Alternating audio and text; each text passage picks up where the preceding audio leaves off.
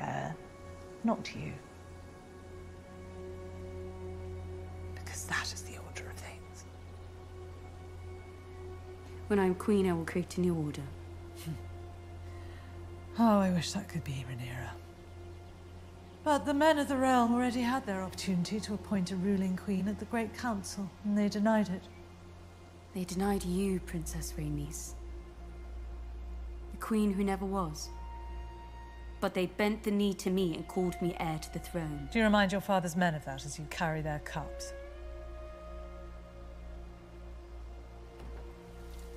Here is the hard truth, which no one else has the heart to tell you. Men would sooner put the realm to the torch than see a woman ascend the Iron Throne.